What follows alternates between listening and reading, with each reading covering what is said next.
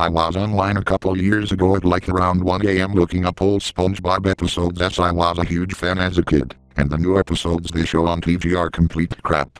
So after going through bad quality videos on foreign websites and other sites flooded with ads, I came upon an unofficial website that had full episodes, ad-free. Okay, the quality wasn't great, but better than most of the websites. On the bottom was a link that said, SpongeBob Lost Episode. Being the idiot I am, I clicked on it. I thought it was probably a screamer or something, but I clicked on it anyway. I was bored enough to click on the video and watch it. I totally forgot about looking for old episodes. The episode video had poor quality and the episode itself was pretty much forgotten by the writers. Like every episode, it started with the theme song. Then the title card read, Patrick's leg, with the normal fun-filled bubble letters we all know and love. The first thing that didn't seem right was that after the title card, the transition, instead of bubbles, it was just a blur into the beginning of the episode. It started out like a harmless SpongeBob episode, with SpongeBob and Patrick watching the sunset. But then Patrick decides to go sandboarding, so they do. So far a pretty normal episode. Patrick then tries to do some sort of trick on his sandboard but fails. As a result, Patrick falls and loses his leg. Also blood was coming out of it, and SpongeBob goes after him to see if he's okay. During the scene, instead of the usual Hawaiian-themed music, more suspenseful, serious music plays. Also, Patrick screams a more painful scream than he usually would. Enough that I could feel it. Well, I guess that makes sense, he just lost his leg. Nothing that is too far out of the ordinary, right?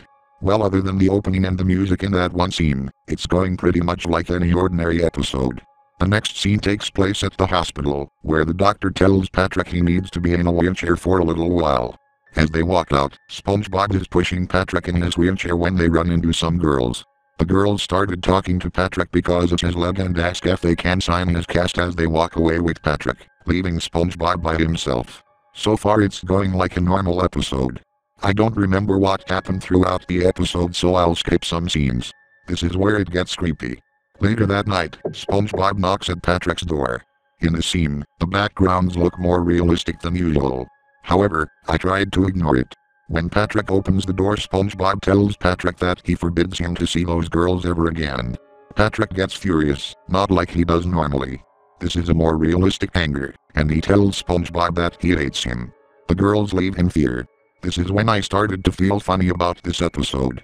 SpongeBob then screams, in an unusually deep voice, something like, "Oh yeah? Well, as long as you hate me, I can do this." And then starts beating Patrick's lost leg violently with a rock.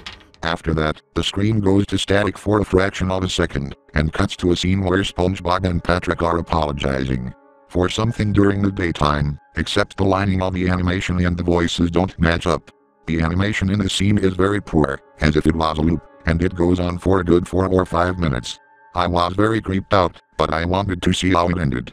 The screen goes black for a minute or two, and then cuts to a scene from another episode, where Patrick has Jeffrey Jellyfish in a wagon, and says, "Come on, Jeffrey!" And the screen goes black again.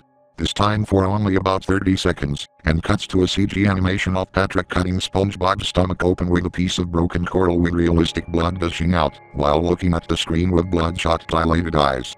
His mouth doesn't move, but you can faintly hear him say, "I knew this day would come," with an echoey voice. You can also hear SpongeBob laughing for some reason. The scene goes on for another 3 minutes, but nothing is heard but static, which gets louder and louder, until it's unbearably loud.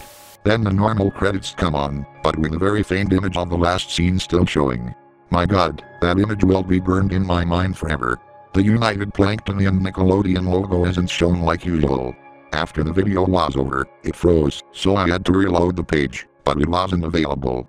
I couldn't even find the website anymore. Even when I looked up Patrick's leg, nothing came up.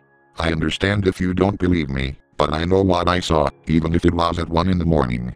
What the hell was I even doing online at that time?